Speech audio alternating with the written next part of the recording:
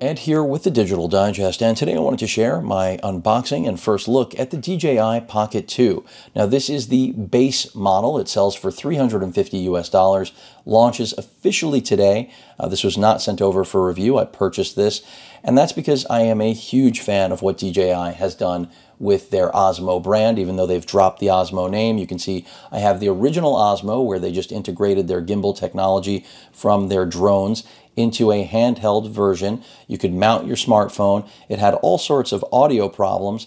And then they came out with the Osmo Plus, which was an upgraded version of this big rig, if you will. Still an amazing product. Then they shrunk it down in 2018 and gave us this little guy, which is what you're about to see its successor, the Pocket 2, where they did drop the name. And this was a fantastic device. I used it quite a bit. Built-in battery, micro SD card slot right there, the ability through this terminal to connect different accessories. Through the Type-C port you could charge and again connect different accessories. But basically you had to invest quite a bit in order to really use the Osmo Pocket to its full potential. And that's a lot of what's been addressed here in the Pocket 2. So let me go ahead and get this out of the box, and then I'll talk about the key improvements. Now you can opt for the Creator Bundle. That is $4.99. I don't recommend doing it, believe it or not, even though it will give you the best possible experience that you can have with this product. The things that it includes are both vital and also not, and I'll talk about that through the unboxing, and who knows, maybe through the course of my use, I'll end up telling you that I regret having not gone the way of the other direction, which is the Creator Bundle. Now let's see if I can open this without destroying the packaging. Anyone who follows my channel knows that I'm always an expert unboxer, aren't I? And this is proving to be a little bit more difficult than I initially anticipated. I don't see any seals that should be preventing me, but of course there goes the packaging, and I can't help but feel that they intentionally make it so that this occurs. So frustrated I am. I'm going from the other end, and it looks like doing a better job at the top. So we'll stick with the top, and hopefully I don't destroy too much. Now, the beauty of this, there we go, now it's opening up. The beauty of this, just like these two products, is again, stabilized video as well as still image capture, but it's really all about the video. Here we got a larger sensor. I'm gonna skip the paperwork that comes in there. So we've got a larger sensor in the new version. We also have, beyond the larger sensor, in my opinion, a much more polished product when it comes to the accessory problem that I was basically just mentioning, because that was one of the big issues. For example, the original case, which looks very similar to the new case, couldn't accommodate a single thing. So if you bought all the accessories like I did, you had nowhere to put them. So that was a pretty big cluster fuck, if there ever was one. But here, they've addressed some of that. So as the accessories pour out, we're going to have connectors for all of your mainstream smartphones, a lanyard, and that's pretty much it. So we've got the included connectors to hook this up to your phone, just like with the previous generation. This, I believe, is something, again, that did not come in the original generation that should have, which is the ability to give the, what is now called the Pocket 2, the ability to have a 1/4-20 mount on the bottom, so you could actually stick it on a tripod or selfie stick. Believe it or not, that was an afterthought, and that is exactly what this is. So that's pretty much everything that you need to see. Charging cable right there. You can also use it to connect it instead of using, just pulling out your micro SD card. But let's get all these guys out of the way. So whether you're using an iPhone or an Android device, you'll be fine. And then this guy basically now has compartments. So if you go with their Creator Bundle and you get the lav microphone system, it can actually, I believe it pops right onto there. So they just are more aware that they didn't have a case that could support everything. And inside of here, you can see that they have right there a spot for the wide angle lens. That's another thing that comes with the Creator Bundle. It's really all about the lav and the wide angle lens. They do also include their Wi-Fi module, because believe it or not, this still does not have Wi-Fi or Bluetooth, just like Gen 1. So at the end of the day, if you're going to say to me, Ed, what are the key improvements with this? Larger sensor, wider field of view. We went from, I believe it was 80 I think it was 80 degrees to 90 degrees on this. So that's the first thing you need to know, is that we do have a wider field of view. I believe the lens went from 26 millimeters with the original Osmo Pocket to 20 millimeters, and I think it went from an f2 to an f1.8. In addition to that, we now can take 64 megapixel stills with the new Pocket 2, so higher res, and that is nice to have considering we have a wider angle and better field of view. So it's 93 versus 80 degrees to be exact, and as I said, 26 millimeters versus 20.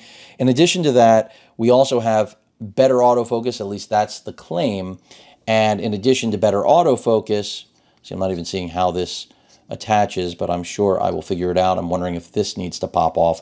I don't even know how modular this thing is, so I'm not going to play with this right now. I'll save that for my update. Do need to pull this off, and we do need to remove this sticker. We also have HDR support. We have better slow-mo. First generation, again, I keep calling it first, even though it's not really first gen, gave us, I believe, 4 times. Now we're up to 8 times slow motion capability. Some general controls right here. They're letting you know that you have, what does it say there? It's such tiny print, I almost have to take my glasses off. When using for the first time, follow the steps in the DJI Mimo app. And that's something you want to know. You are going to have to connect this to your phone with DJI's Mimo app for that very first launch up, register it, and then you're good to go. You'll never have to use it again if you don't want to. I don't like that, but it's a necessary evil with this. It's just part of the way things work. And then you can see right here on the lens assembly, they have this red trim now. I'm not a fan because that just makes me think Canon all day long, and I'm not sure why they're doing it. They did it with their new Ronin as well. I don't know what's going on at DJI that they think they've got to pander to Canon fans because they're making their own cameras. Have your own identity. But either way, startup time is also supposed to be greatly improved. Let's go ahead and see that right now. Keep in mind, I have the wide angle lens, a Freewell wide angle on here. So yeah, you can see the difference. This launched in about twice the speed as the original. Let's shut them down. Powering down seems to be taking longer. Not sure why. Not powering down at all. I can tell you right now, out of the box, it's working well. The original Osmo often would have problems with its axis skewing a little bit, but this one doesn't seem to have that problem at all. Again, if this just popped on, I would pop it on, but I don't. This obviously detaches, so let's make it happen. I believe I can do it. Your micro SD card slot right there. Remember, the battery is built in, so a lot of people will look at this as like a disposable camera because once that battery's dead, you know, you can send it in for service, but I don't know what they're going to charge you. So you just pop this on, which makes you wonder why they even have this base to begin with, because now you've got your quarter 20 mount. You still have access to your USB Type-C for charging and all that good stuff.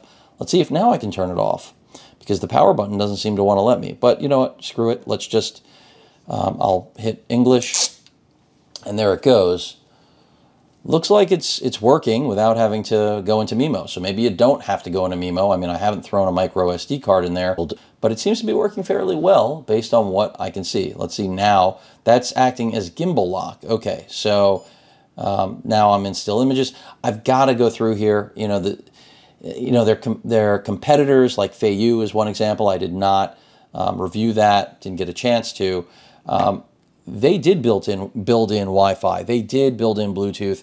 DJI still reserves that as a separate accessory. I wish that they didn't do that. No differently than this is the power button now. That's why. Okay, so that is the power button, new dedicated power button right there. And these are all good improvements. They're all solid, in my opinion. They're all going in the right direction.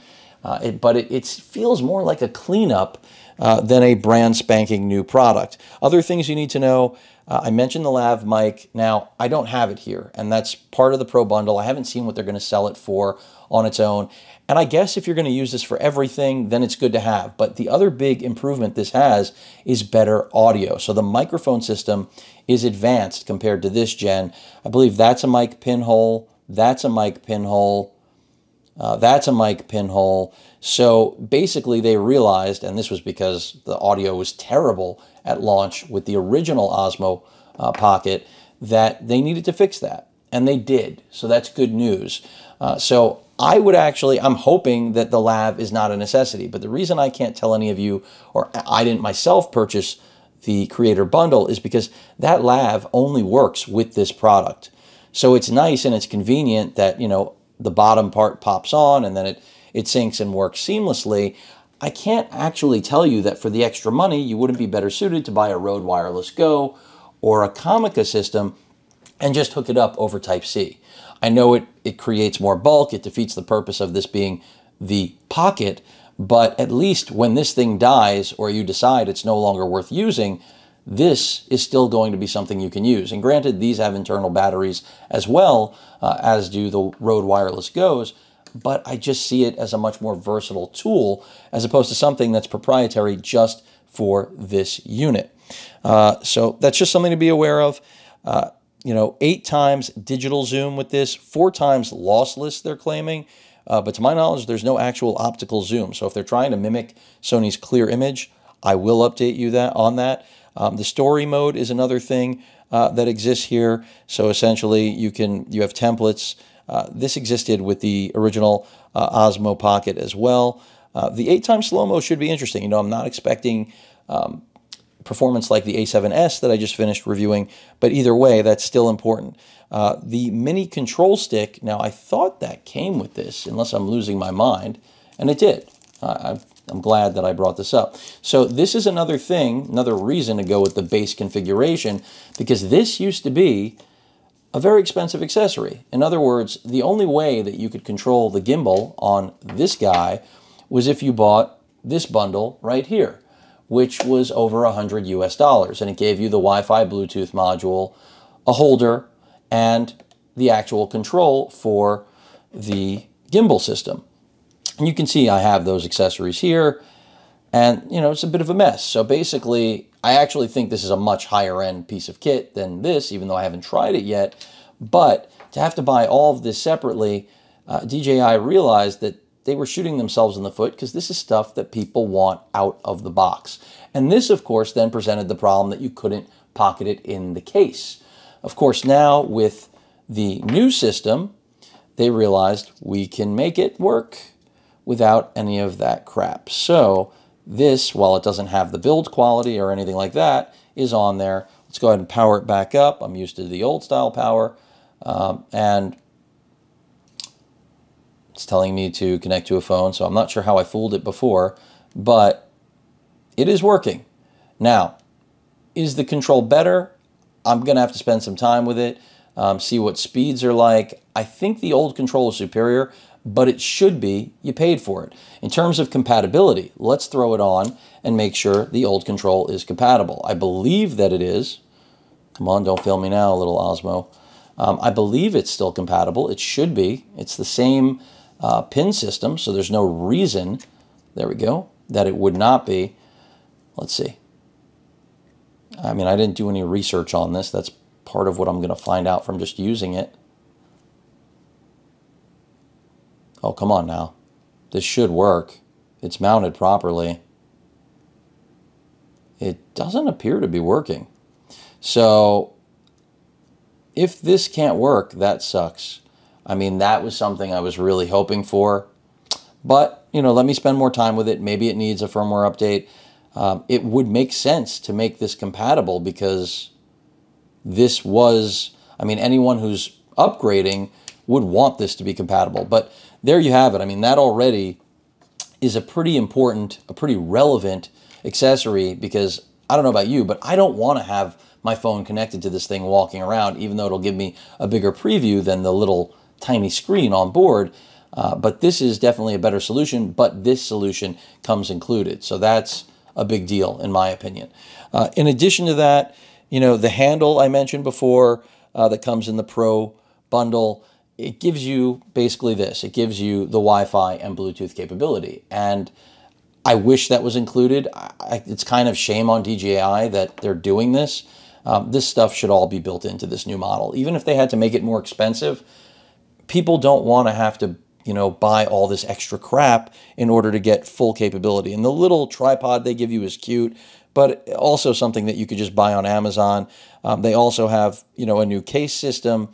I mentioned the new case because I've got the original charging case over here, which was yet another accessory, which has a built-in battery. You charge it through there. It'll charge both the camera and its own internal battery. It gave you storage options for an ND filter, but, you know, 2 SD cards. And this was really cool. I mean, again, just showing their chops with making really cool products. And then I also have, of course, their selfie stick, what they called their extension rod, which does give you control of the gimbal. It gives you record and still capability controls. It extends. I mean, it is the selfie stick for the OSMO Pocket. Now, I'm assuming that this is going to be compatible with this because I didn't see them launch a new version of this guy. And this does have a 1/4-20 mount. So instead of having to worry about little baby tripods, you could just use something like this and, you know, you're in business. So this was really the primary way that I was using the OSMO Pocket. It's no longer pocketable, but if you're traveling, it's great to have. And if you're shooting something in the studio, you want B-roll, whatever it may be, great solution. But you've just seen how many accessories I had to purchase. We're talking about hundreds of dollars for this first gen, and that's not even including this little guy, which was the best wide angle adapter that was ever made for it, which now they've included in their Pro bundle. Not Pro, but their Creator bundle. Let's see if it fits on this guy. And I say that because I don't know if they changed the actual size, and it looks like they have. So that means that if, like me, you have, let me shut this off because it's not cooperating like that. It means if, like me, you have an older one, if it even lets me try, it is not going to be compatible. And thankfully, I am wrong. It is compatible. So one of the things was that it is now aware when it has it on there. And so good news. It looks like the Freewell is working. Now I will test this and we'll see what video quality actually looks like. But the premise is the same. So I can't, I'm going to say it again, I keep forgetting the power buttons there. I cannot recommend going with the Pro bundle because, again, it's not Pro, the Creator bundle, because essentially what they're doing is they're just making all of these extra tchotchkes more affordable. You know, they're making it so you're getting this piece, but now it's a handle, not a base. And I'm not sure that that's even a better thing. I don't really know that it is. They're making it so that you're getting a wireless lav, which I love the concept, but the fact remains that the wireless lav will only work with this no matter how good the performance is. It's a limiting thing just by that nature. And I've already stated, I think you're better off investing in something like this, or even the UHF knockoffs of this and the Rode Wireless Go, which retail for like $70 US. They are giving you, you know, things that really should come standard. And at the end of the day, I wish that we had a bigger sensor, because even though this sensor got larger, we're really still working, even though I haven't shot anything with it, with basically a flagship smartphone sensor. And that's not a bad thing. That's better than this. But whether or not it's going to be a big enough difference, outside of the fact that they made the field of view wider and the actual lens wider and a little bit faster and added HDR, the 64 megapixels is nonsense. I mean, this is a tiny sensor, so let's not get caught up in that. So that pretty much rounds it out. I mean, for me, I thought it was going to be an instant buy and that I was going to want it no matter what. But as I've stated, quickly I learned that I didn't feel this was going to be a big enough upgrade. Hopefully my experience with it will prove otherwise, and my next update will be me telling you why, if you own this, don't worry, you should upgrade to this. But it may read exactly as how I felt and why I didn't do a preview on this, because I wasn't even sure I was going to pick it up, which is that I don't know that it's worth upgrading to. I mean, if you're a brand new purchaser, then obviously the $50 difference, this is on sale for $300, this is selling for $350 retail, you're not going to look at this. There's just no reason to acknowledge the older one. Now, if this were $200 and we had a $150 gap, then we have a real conversation. And that's why I will be comparing them, because I do imagine that's where things are going to head. But I know I said this would, well, I didn't say it would be quick, but I know this was just an unboxing, but I've had a long, experience with DJI's Osmo lineup. They've dropped Osmo from the name, but you better believe this is still an Osmo product all the way. And the new carry case, I mean, it just is able to accommodate accessories like it should have from the very beginning. I don't consider that an upgrade. So at the end of the day, the real upgrades I've mentioned: bigger sensor, although it may be only slightly larger, better audio performance, that's the other key. And on top of all of that, the ability to buy a bundle that gives you everything without having to buy, four different accessories that end up being more expensive than the camera. And remember, we still have a built-in battery, so you could still look at these at eventually being disposable, unfortunately. That's just the nature of it. I wish they would have given us a replaceable battery this generation. All food for thought. This is not your traditional unboxing because I've been using Osmo products for a long time, and it was, for me, this was a tough buy. And hopefully it's going to wow me and convince me that it is worth keeping in my pocket or gear bag. Any questions or comments, please feel free to post them. Hit that like button. And as usual, please feel free to subscribe, and please stay safe. Later.